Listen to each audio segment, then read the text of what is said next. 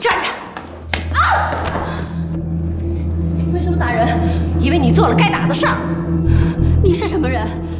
要打也轮不到你打。你做了那种缺德事儿，人人见人就得该打，你知道吗？刘英，别打！别打了，别打了，刘英，别打啊！别打！你说满大街都是男人，你却非得勾引人家的老公啊！你个骚货，你个贱货，你走开！哎，刘英，别打了，别再打了，别打了，别打了！你说你干什么不好啊？非得当小三儿，人家两口子过得好好的，你非得插一腿啊！你害得人家妻离子散，跟你无冤无仇的，你个贱货！你毁了我一辈子，你毁了我一切！哎，刘英不能再打了，你还我老公！刘英，别打了，刘英，我找上美姬，你走人，不能住手！干什么呢？啊？你们在干什么？怎么跑到我这儿来闹来了呢？啊，走开！你不要这样好不好？这里是工作的地方，有什么事你们回家去办不行吗？对不起，该说对不起的是他。看你手底下这狐狸精，你有完没完？没完！走了，我告诉你，你不得好死！走了，报应的你，我跟你没完！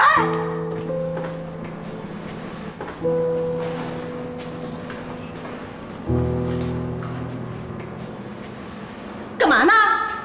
赶快上去工作去！该干什么干什么！不要看了，散了。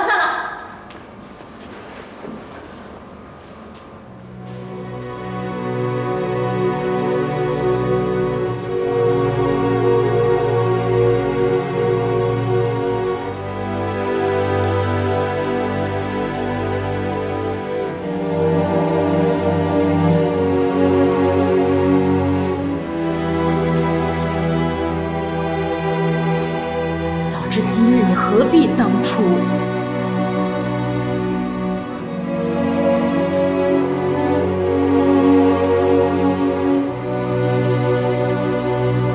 我去写辞职报告。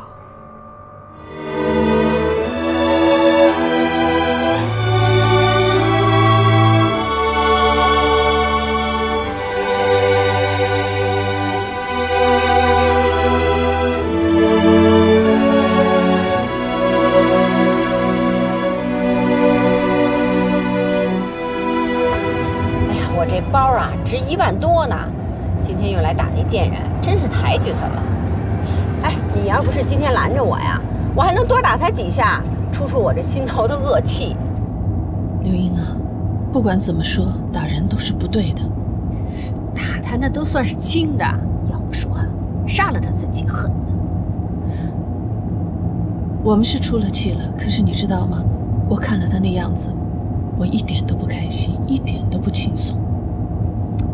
那是因为你们家李海还没得到惩罚，你呀放心吧啊，后面这几步我全都给你想好了。今天咱们走的是第1步，这第2步你要争取亲人的支持，知道吗？你爸、你妈还有李海他爸，你都要团结起来，给李海施加压力。哎呦，不行，老人家都那么大岁数了，身体又不好，不能给他们添乱，再增加负担。你不用怕这些负担啊，老人最后都会转嫁给李海，让他受着去吧。你现在可千万别心软啊，这可是关键时刻。你听我的，我保证你大获全胜。听我的，没错。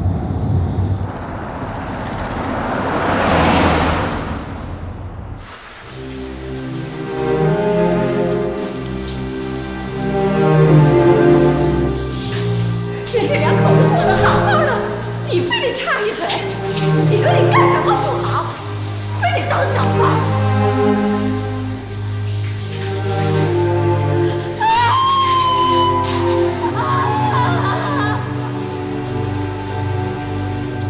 人家妻离子散，走了，报应的你，跟你没完！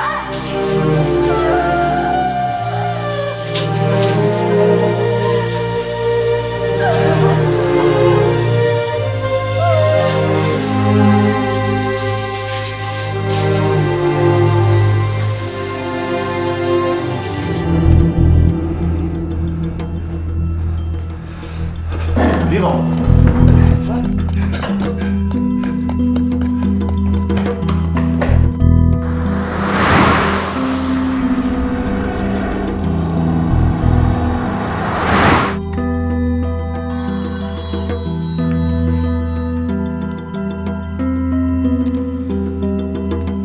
喂，寇律啊，我是吴婷，有事儿吗？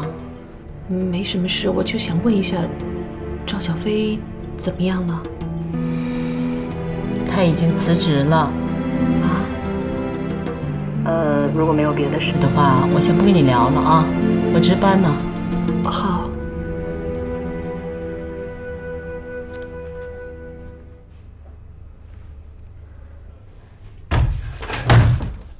吴婷，你有什么气你往我身上撒，你干嘛要去欺负人家小姑娘？你说什么？你害得人在电视台待不下去了，你满意了啊？我还真看不出来，你下手有这么狠。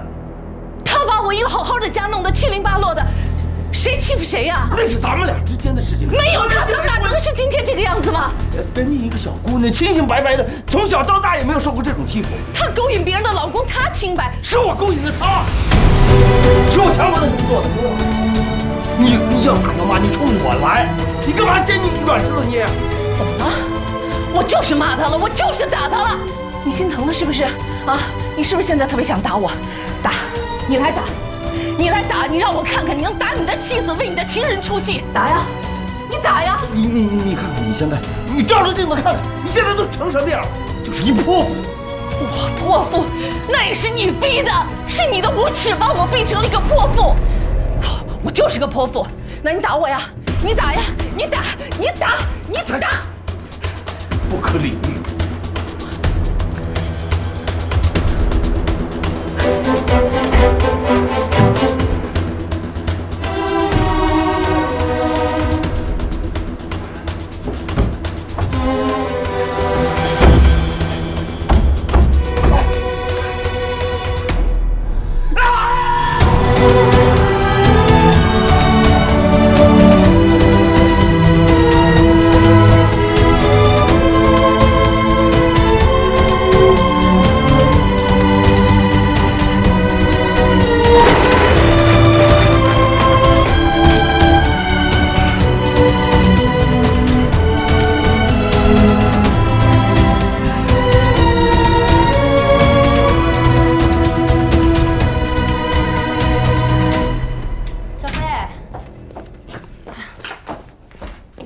李海给我打电话说你出事儿了，你没事吧？啊，没事吧？啊，没事。这吴婷平常看起来挺斯文的一个人，怎么发起火来就跟个菜市场大妈似的呀？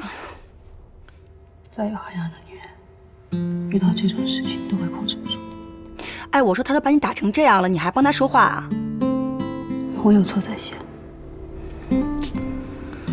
听说你辞职了呀？当初我就叫你跟他分手，不要跟他联系了，你不听我的呀？现在怎么办呀？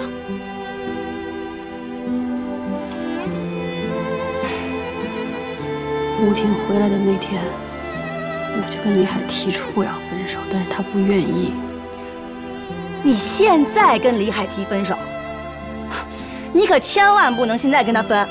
哦，你现在骂也挨了，打也挨了，你工作都没了，你现在怎么跟他分手啊？你亏不亏呀？不分手还能有什么出路？反正到这一步了，你千万不能放弃。你缠着李海，缠到他们两个人离婚为止，这样钱也是你的了，人也是你的了。哎，你这么看着我干嘛呀？好像很惊讶的样子。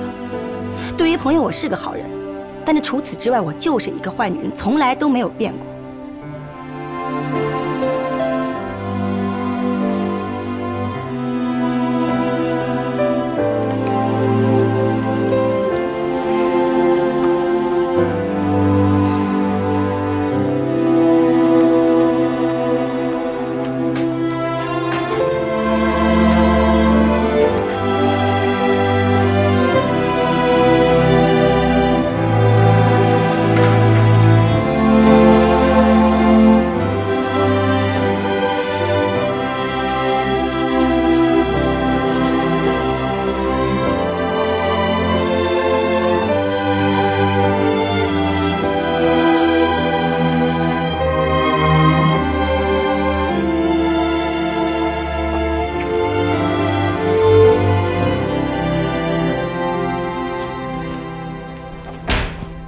来来来啊，我伺候你吃早饭。吃不下，吃不下也得吃。咱们面临着一场大仗，没体力怎么行啊？你说是不是？哟，你这一夜没睡啊？嗯。你们家李海呢？啊？不知道。吵架了？吵架没问题啊，那是可以的。像这一夜没睡，不能再发生了，咱可不能自己折磨自己呀。我睡不着，睡不着也得睡，强迫自己睡。你想想啊，咱们的敌人那可都是20多岁的小女孩，她们凭什么骑在咱们头上？那唯一仗势的不就是自己年轻吗？所以我跟你说啊，咱们一定要好好保养好自己才行。保养的再好有什么用啊？那也不能放弃。我就是在这方面吃了大亏了。当年我一边在银行上班，一边呢帮他周鑫打理业务，那整天忙的灰头土脸的，那结果呢，让外面的小四儿钻了空子。哎，你好好吃完了，我给你化一淡妆啊，让你漂漂亮亮的出门。干嘛去啊？李海公司啊。哎呀，我从来不去他公司。你现在必须得去。我去干什么呀？从今天起，你必须得时时刻刻的跟着李海，寸步不离，不让他有任何时间、任何机会跟那小贱人联系。另一方面呀，你必须掌握住李海公司的财务，掌握他的财政状况。说句难听话吧，万一你们俩闹到离婚的地步，那得分财产的，到时候能分多少，您心里得有数啊。哎呀，哎，你说的这些真复杂，我根本都不懂，我也没想过。你不懂没关系，我跟你说，我现在那可是这方面的专家了。就说当年，他周鑫让我别再插手公司了，美其名曰呢，让我好好多休息。我傻乎乎的居然信了，还同意了。你说我当年怎么就那么傻呢？啊，我要是聪明一点的话，他的公司那现在还在我手上呢。他还敢在外面给我招摇，还敢跟我离婚，还敢跟我隐瞒财产。我就是在这方面吃了大亏才醒悟的。你呀，可别跟我似的啊！赶快吃吧。这套营销方案是我经过深入的市场调查，对全市的楼盘分布以及项目特色做了深入的了解之后才做出来的。所以，李总，不舒服啊？昨天晚上没休息好吧？来，我给你捏捏。不应该呀，前几次熬夜一通宵，你都挺精神的呀。别在意啊，继续。你不认识我，总该认识他吧？李总的夫人当然认识。对嘛，你可以不相信我，但是总不能不相信你们李总夫人啊，是不是？那当然相信。啊，吴婷，你们先坐，我出去一下，马上回来啊。行，赶紧吧。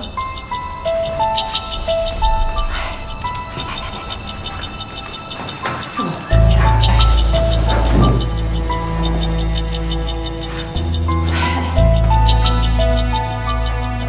我为蝶风阁4期做的营销方案。不好意思啊，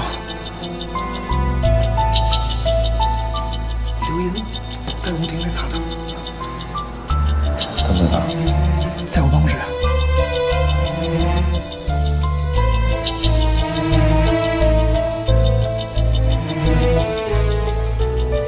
让他们查。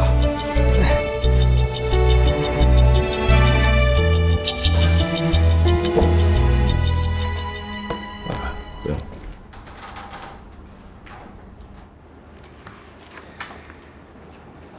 还继续吗？继续。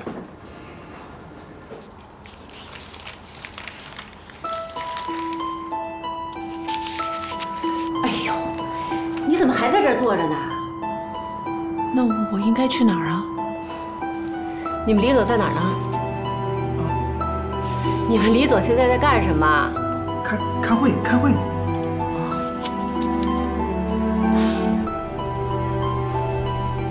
方案已经说完了。刚才评估一下，那我先说一下我的疑问啊。关于这个方案呢，哎，吴姐，哎，我说你们都愣着干嘛呀？赶快给你们吴姐找把椅子坐啊！快点。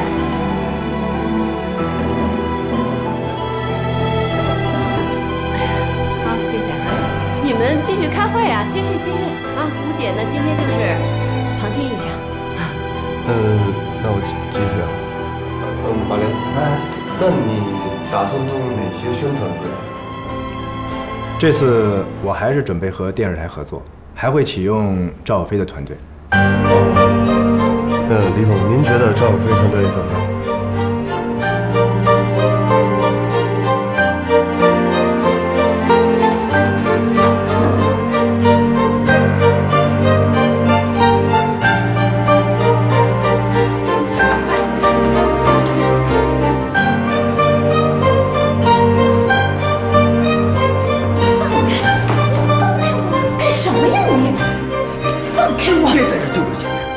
丢人啊！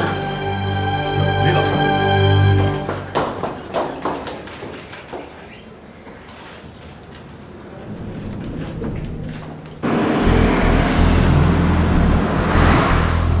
你开这么快干什么？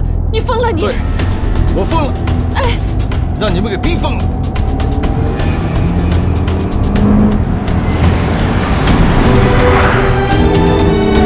好，再来一块死！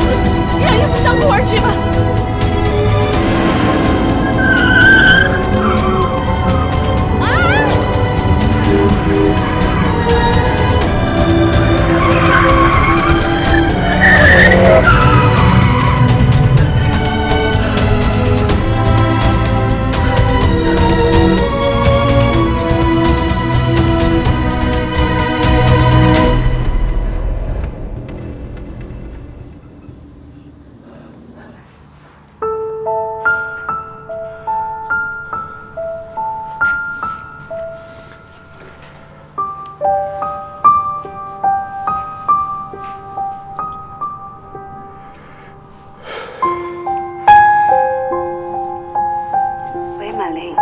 小飞，是我。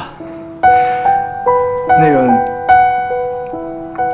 你在本市吗？在啊。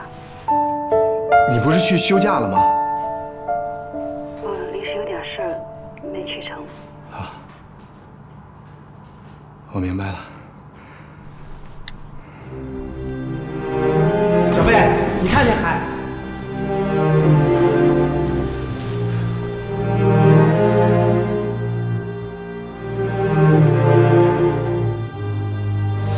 今天在化妆间，我觉得你和李海之间感觉怪怪的。我向他求婚，他拒绝了。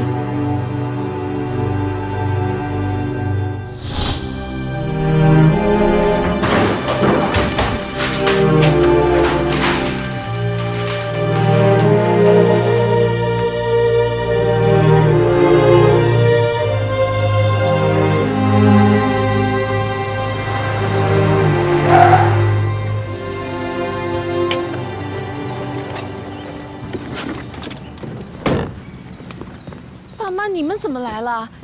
李云打电话了，我们都知道了。丽海，我们3位老人想找你谈谈。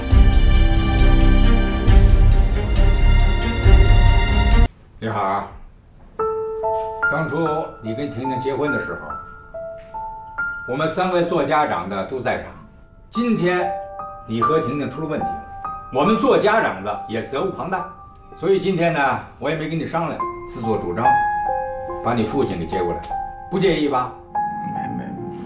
没事儿，人来都来了。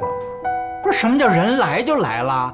当年你父亲在场，我亲手把我闺女交到你手里的，你当初你是怎么承诺的？你那个时候跟我们说，你一辈子都会对婷婷好的，绝不让她吃苦，不辜负她，我们才把女儿嫁给你的。可是现在呢？婷婷嫁给你的时候，你就是个穷光蛋，房子也没有，钻戒也没有，连个像样的婚礼都没办，空手套白狼就把我闺女弄走了。说实在的，我们这做父母的，可怜我闺女。你知道婷婷怎么说吗？她说她爱你，她这辈子吃苦受累，她愿意。你知道我当初我为什么看中你吗？就因为你这人还算正直，对吧？还算厚道，可不能因为挣了点钱就变质啊。人呐，得知道感恩。婷婷跟了你这么多年，为你做了那么多的牺牲，你可不能忘了本呐。李海，我可把话放前头，你要是做对不起婷婷的事儿，我这个当父亲的，第一个我饶不了你。现在的社会，但凡是做老板的，就会有那些不三不四的女人往上扑。可是你给我记住，那些女人呐，都是冲着你的钱去的，没有一个能像婷婷那样跟你一心一意过日子的。妈，你们说的都对，是我的错。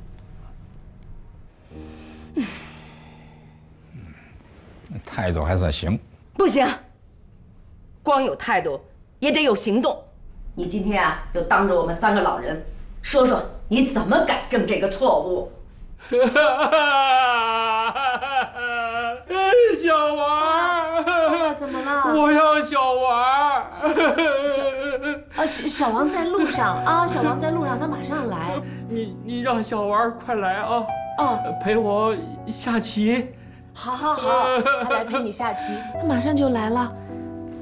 李海，要不然先把你爸爸送回去吧，他这样会一直闹的。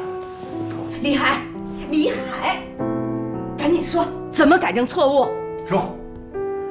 你们二老怎么说，我就怎么做呗。哎呀，什么叫我们怎么说你就怎么改啊？就不要再和那女人来往了。断。以后可不许再犯这种错误了，不许跟那些乱七八糟的女人，明白了？好，收到。行了，知错就改就是好孩子。婷婷啊，跟李海拉了手，这事就算过去了。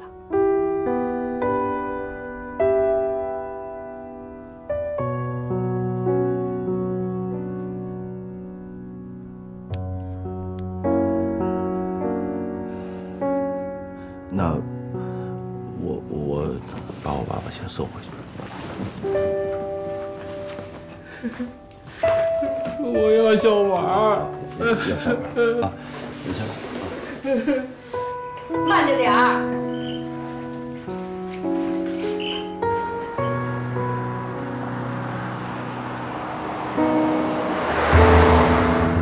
爸，我错了，我没想到会把您也惊动了。这个吴婷啊，她也不是不知道您的身体状况。看来今天的谈话还是起到目的的啊。哎呀，你们怎么能把李海的爸爸找来呢？他现在身体这么虚弱，根本不能离开医院、离开医生的。再说他根本都不认识李海了，你们把他找来有什么用啊？怎么没用啊？我跟你说啊，这招是我的主意。他爸爸就是不说话，在那儿这么一坐，对他就是个威慑。从目前呢，他表态来看，我这一招效果还是不错的。对，婷婷啊，听妈一句劝，啊，这个事情啊就到此为止了。妈，这个事儿没那么简单就解决的。哎呀，他不是答应不跟那女的来往了吗？你就给他一个台阶下，男人嘛，要脸。答应了还可以反悔呢。再说了，即使他们不来往，他的心要是在那个女人那儿，那对我来讲有什么意义啊？那你想怎么着啊？我也不知道。婷婷啊，你可千万不许有离婚的想法啊！那不能离啊！那如果真有这么一天呢？不会有的，就算是他想离婚，那也绝对不能答应。我们俩认识20年了，结婚也有18年了，可是我现在越来越不认识他。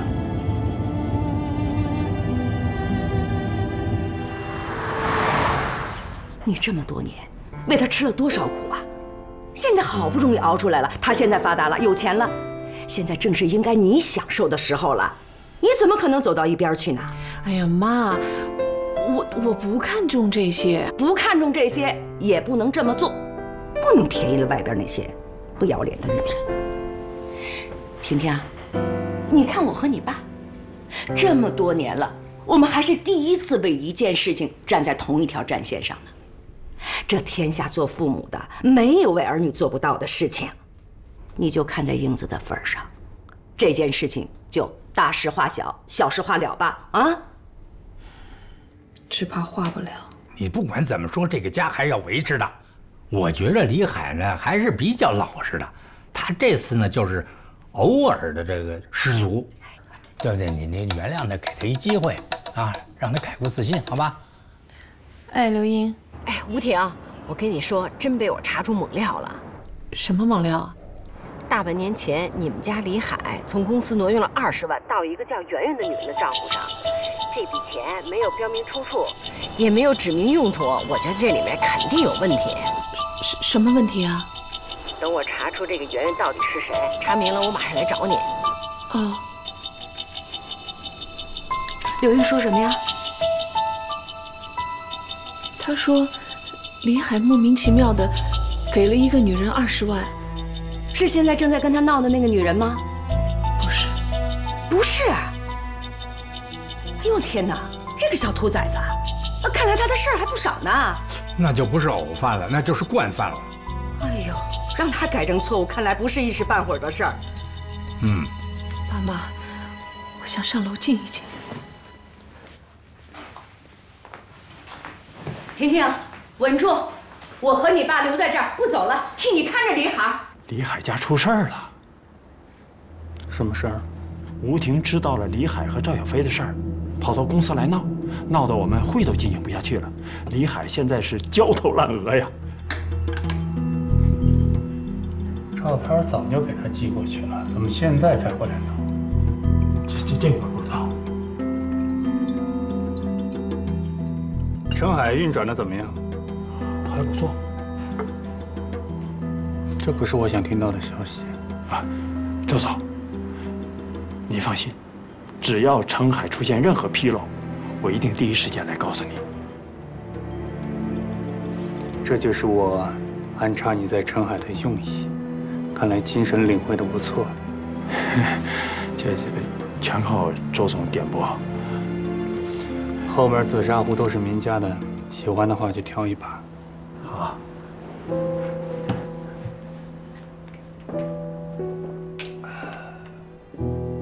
那个圆圆呀，我已经替你查清楚了，她是这个健身会所的教练，这是她登记的住址。胡婷啊，真是太巧了！我竟然查到赵小飞登记的住址也是这个，你说这俩女人有意思吧？住在同一套房子里。我现在敢肯定啊，你们家李海那20万肯定是给赵小飞的，只是通过圆圆转一下。哎，那20万你是能要回来的啊，因为它是你们夫妻共同财产。那李海没潜力单独处置。我不要了。那可是20万呐！如果赵小飞要的是钱，事情就简单了。你这样，对于那些眼浅皮薄的女人是有效果的，但是赵小飞呀，你很了解他，我跟他打过几次交道。你知道李海给过他20万吗？是通过一个叫圆圆的女人转的。啊？这么看来，这个赵小飞骨子里和你说的那些女人没什么区别，只不过钱多钱少而已。哦，那也许是吧。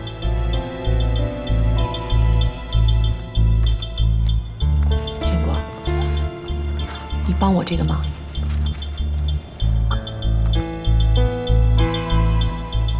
你是让我找到赵小飞，跟他去谈价钱？说老实话吧，由于某些原因，我见到他吧，老有一种底气不足的感觉。要不你亲自去吧。我不想看到他。那要不换个人？换谁呀？李海肯定不行。我妈，我不想把老人家牵扯进来。刘英那脾气，还不一上来就打起来了。所以，建国，只有你能帮我这个忙。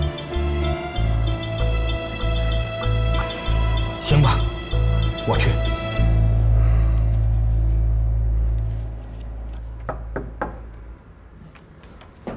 你来的正好，巅峰阁4期的营销方案，我觉得可行，我已经签字了。我这儿还有一份东西需要你签字。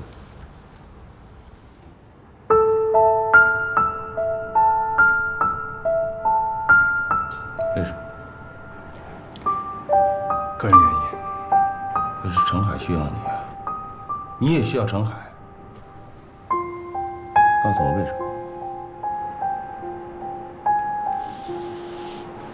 阿莲，在公司你是我的附属，私底下我把你当朋友，但是在我的内心深处，我把你当兄弟。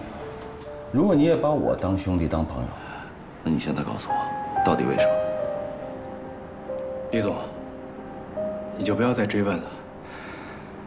我想留给自己一点骄傲。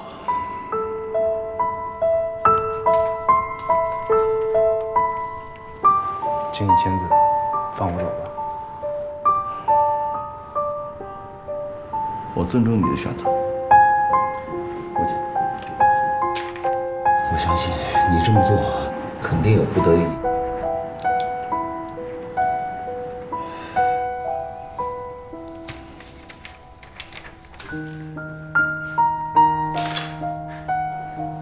你现在打算怎么办？我会让老陈暂时盯你的位置。我说的是小飞，你打算把他怎么办？你都知道了。那天在会议室发生的事情，智商在80以上的人都知道发生了什么。你想让小飞做你的地下情人，以填补吴婷不在你身边的空缺。我从来没这么想过。你只想跟他有一腿。你在侮辱我，你在侮辱小飞。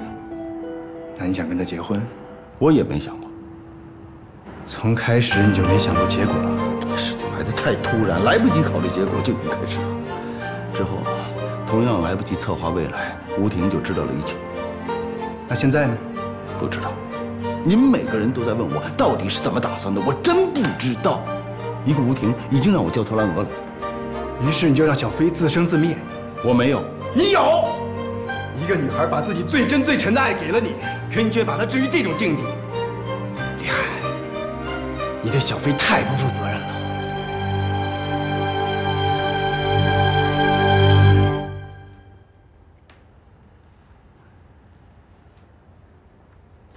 小飞，我知道你是好女孩，你不喜欢钱，你不要钱。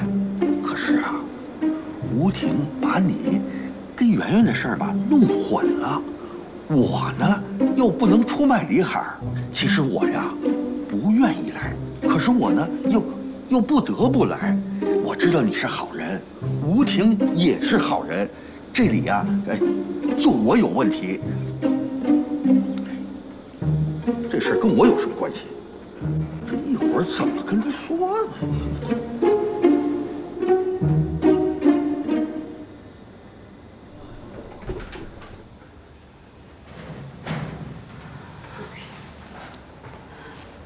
小飞，你好，快坐。你找我有什么事儿吗？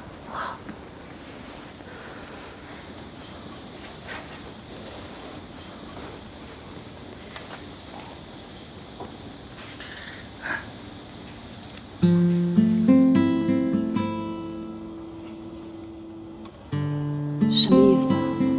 是这样，我也是受人之托，要忠人之事。谁？吴婷。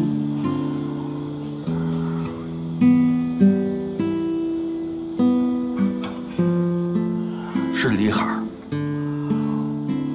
吴婷啊闹得很厉害，已经惊动了双方的老人家。李海的公司呢也鸡飞狗跳的，所以他想，他先撤，你随意。这个呢，就是他的一些心意。我不相信。昨天夜里，我一直跟李海在一起，我们喝的天都快亮了，是他亲口对我说的。那他为什么不亲口来告诉我？哦，他一定是不好意思来。当然了，这件事情做得很不地道，哪有男方先撤，让美女做掩护的，是不是？但是呢，他家里老的老，小的小，万一哪口气上不来，遮过去一个，那事儿可就大了。再有呢，他跟吴婷是20年的夫妻，不是说那个就能够那个的，不像你，长发飘飘，这么年轻漂亮，你说转身你就转身了。我还是不相信。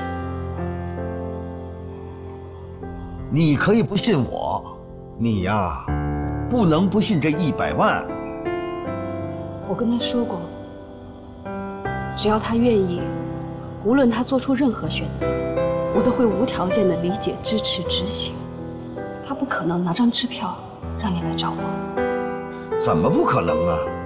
当初他跟那个圆圆，还没咋地呢，没怎么着呢，特大方他，给了他20万。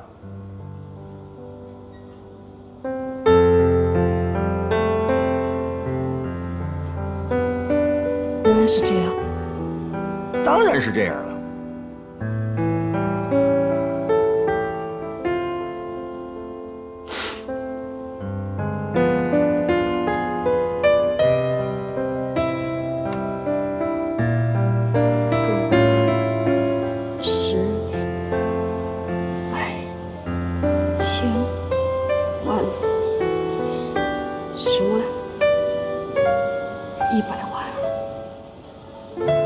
6个0。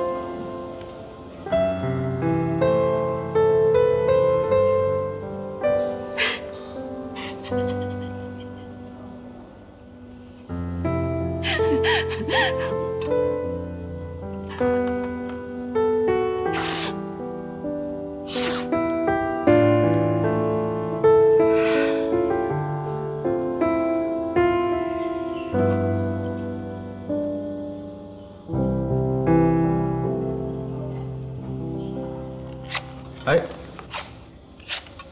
小飞，你告诉他，我的爱他买不起。小飞，赵小飞，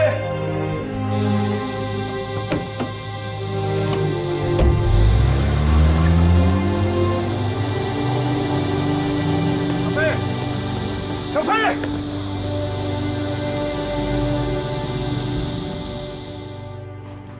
来，女孩。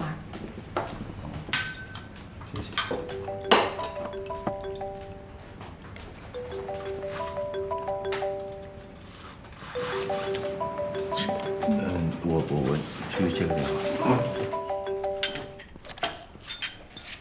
李海，出大事了！哎呦，怎么了？吴婷啊，让我找金小飞，给了他一张100万的支票，就说是你给的，要跟他分手。结果呢，小飞他信了。那现在呢？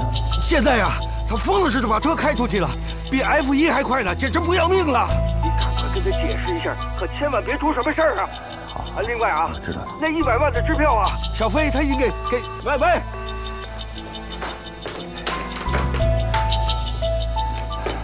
怎么你拿了100万，让建国去给小飞，对吧？是的。你为什么不能信任我？对啊，为什么不能信任我？你给我点时间不好吗？让我慢慢的去解决这个问题。因为你根本就没想解决，所以我只能靠自己。那你看你做了什么？你这一招接一招的，让我疲于应付，我根本不可能静下来思考咱们俩的出路。我不管做什么，都是为了保住我的家。你就是想把事情搞大。我说什么来着？哎呀，钱的问题更不可能解决。他赵小飞不就是要钱吗？我给了他100万，随了他的心愿，我做什么了我？他要是爱钱的女人，我们俩会走到今天吗？他要是不爱钱，你为什么给他20万？什么20万？你别以为我不知道，你是让他的同屋圆圆转给他的。这个问题我不想解释。你干嘛去？小飞现在一个人在马路上开车，跟疯了似的。我要去看他，我不放心他，你明白了？你答应过我，答应过我爸妈，答应过你爸爸，再也不见他的。现在情况特殊，你不许去！你躲开！我不躲开！躲开！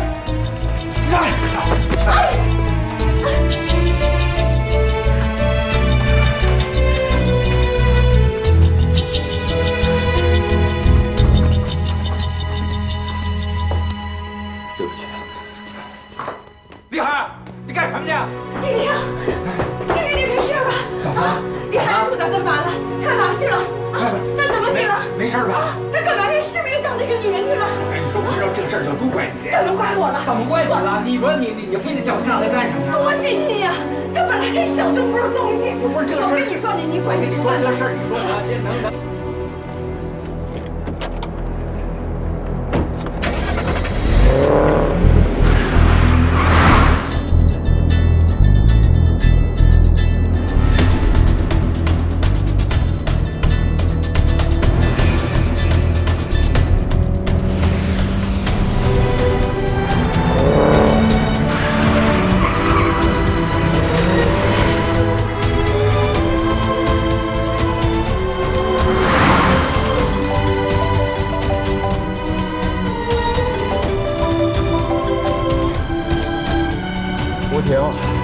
你又要干什么？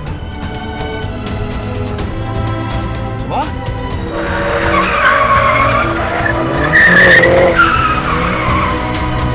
那不说你们又吵架了，到底怎么回事啊？英子，你妈妈要跳楼，你快劝劝她吧。什么？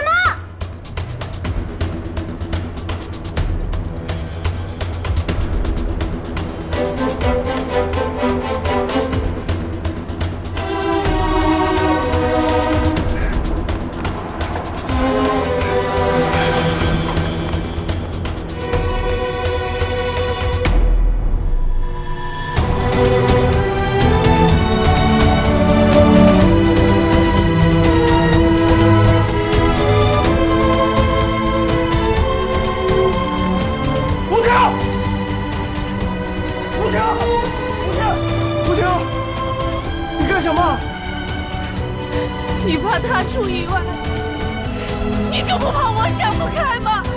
我怕吴婷，别这样好吗？你回来，有话都。你别过来！你过来我就跳！别！吴婷，我错了好吗？我错了。你是错了，你把我心里面最美好、最宝贵的东西全毁了。我们的爱情一直都是我的信仰。即使我们在最贫困的时候，我都没有怕过，因为我有你。我一直觉得你是这个世界上最好的男人，最好的丈夫。我们也拥有最完美的爱情。不管我们身边的夫妻离婚的也好，反目的也好，我从来都没觉得这些事情会发生在我的身上。可是现在呢？现在我们20年了，我们什么没有经历过？为什么会走到现在啊？你告诉我！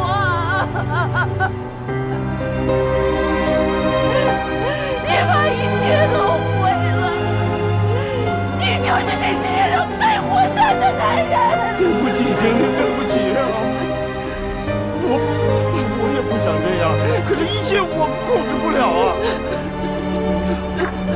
你说再多的对不起都没有用，你把我毁了，你把我们两个都毁了，你为什么这么混蛋呢？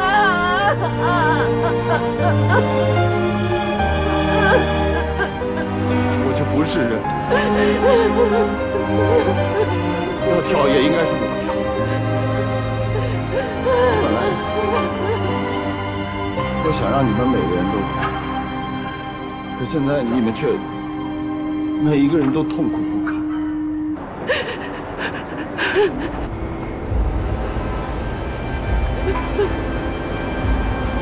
只要我死了，就一了百了。你要干什么呀？我就不是人。你要干什么？你不来！撒手！撒手！哎呀！撒手！老爸接电话，小李想你啦！老爸接电话，小李想你啦！老爸接电话，小李想你啦！老爸接电话，小李想你啦！英子。爸，你们听好了，我现在也在屋顶，只要你们当中任何一个人出了事，我就立刻从这跳下去。英子，你干什么呀？英子怎么了？英子怎么了？英子，你一定好不好？爸爸，你曾经让我相信你，你说你一定会解决好这个问题的。妈妈，你也答应过我，说你不会有事的。你们答应过我的，就一定要做到。爸爸答应你好吗？爸爸答应你，我一定会做到，好吗？你下来。妈，我没有听到你的声音。我答应你，你快下来吧，答应你。你下来好吗，英子？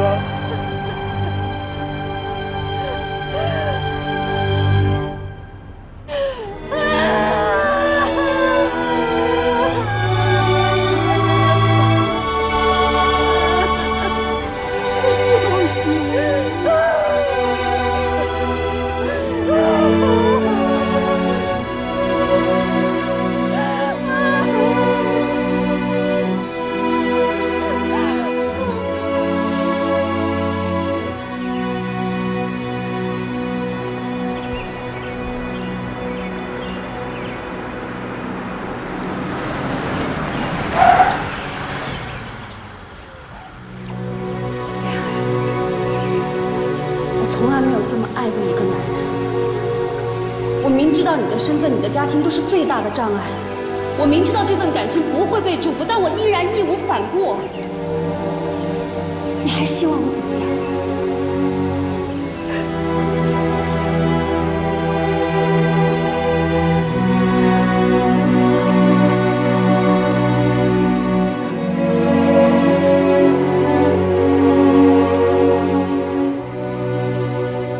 打算怎么样？我现在闹得很乱。你准备离开我和英子？不。那你跟他分手？你到底想要什么？我也不知道我想要什么。你发现这件事到现在，我一直没有时间思考，我来不及想。你要多长时间思考？10天、半个月、2年、3年？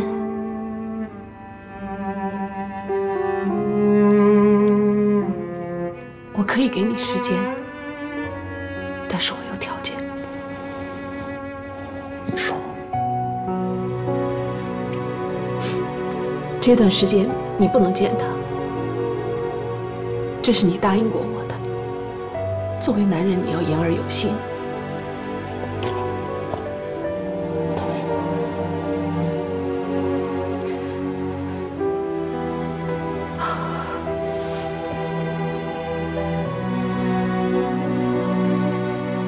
戒指还是摘下来吧，作秀没意思的。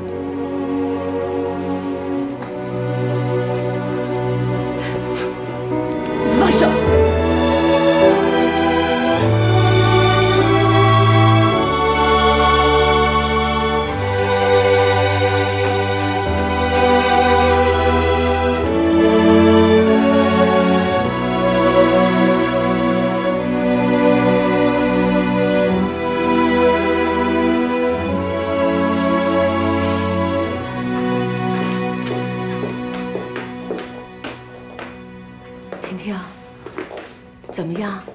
你们俩人谈出什么结果来了没有啊？这个兔崽子，我找他去。妈，你别去了。那我不能这么看着他欺负你呀。我已经决定了，从今天开始，我不逼他，不给他任何压力，让他冷静下来，自己好好想一想。那样行吗？明天你和我爸回去吧。你不要我们俩人陪你了呀？我们都是成年人，应该自己解决。可是你一个人对付得了他吗？我要对付的人不是他。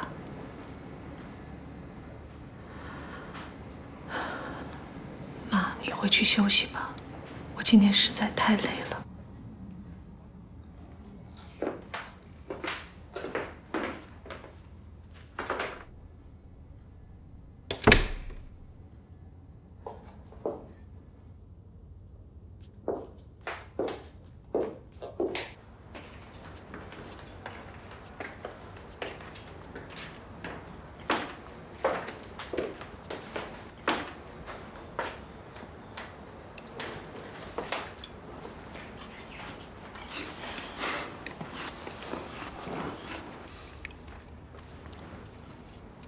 想什么呢？有点担心小飞。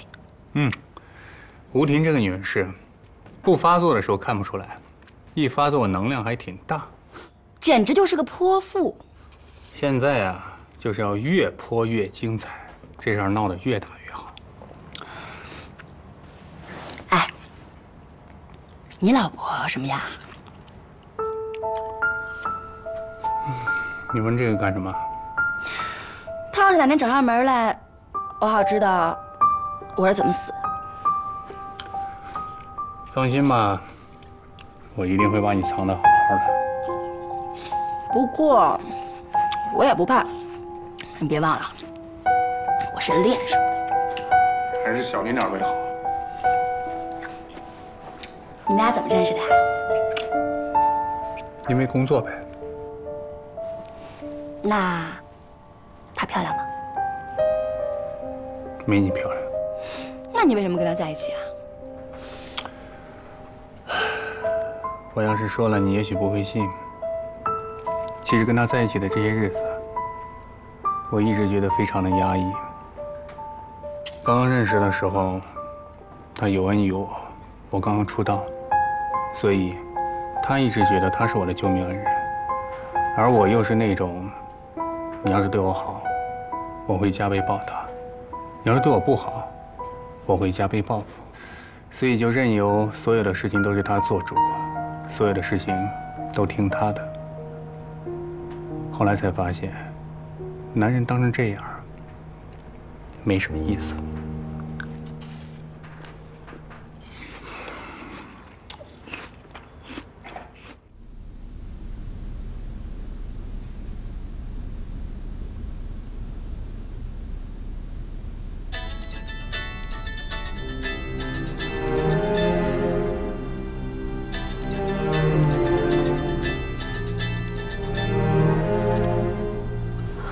喂，小飞，你手机接我电话了？你怎么样？没事吧？没事。那个，建国跟你说的那些乱七八糟的话，真的不是我的意思。都是吴婷让他这么干的。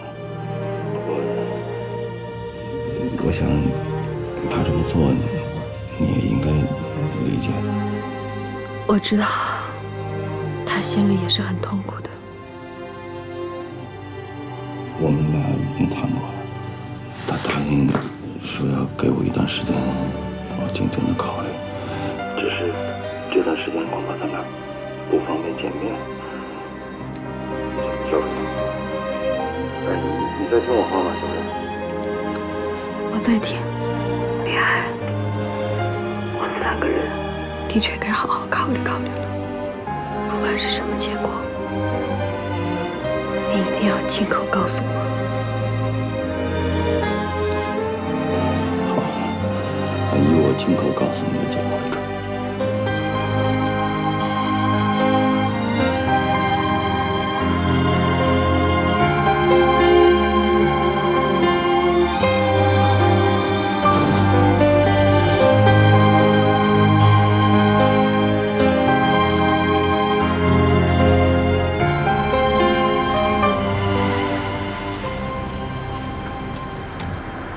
停一下。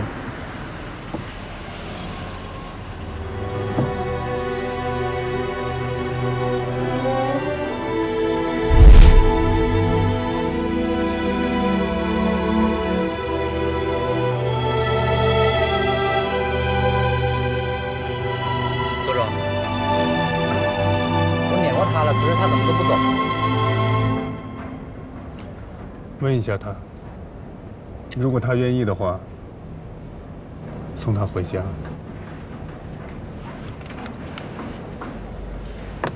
把这个钱交给他。哦，好的，周总。走吧。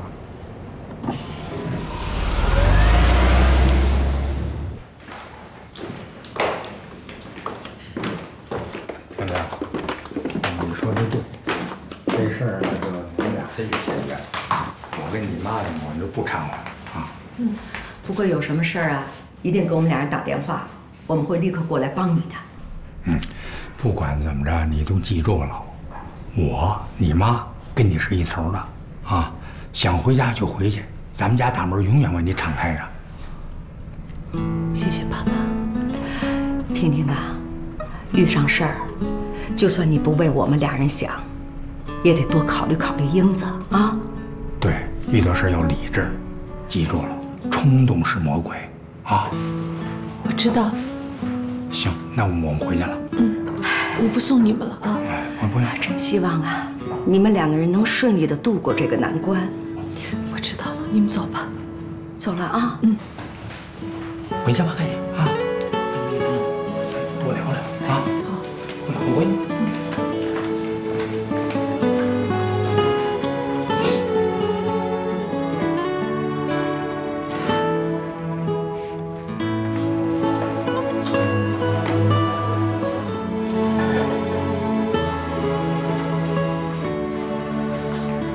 爸妈都走了。啊，我让他们走的。虽然他们是好心，但留下来会让问题更复杂。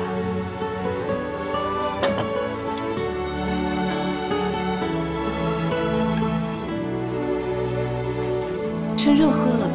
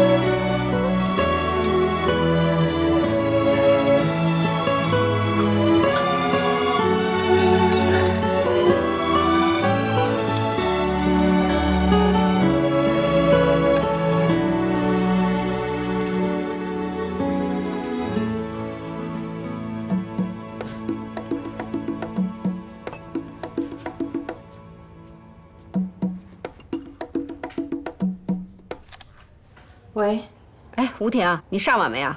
还没呢，怎么了？哎呀，昨晚啊，我一夜没睡，给你办了件大事儿。什么大事儿啊？你赶快上网啊，打赵小飞3个字儿，你就全都知道了。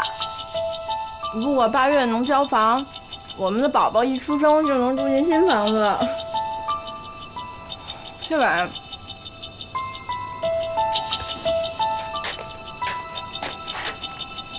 啊！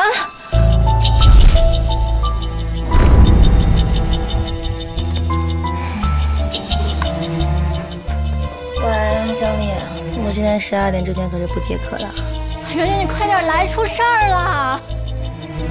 周总，您找我。我让你不管用什么方法，花钱、找水军、找人跟帖，把件事给我弄得越大越好。好的，我能他妈身败名裂。好。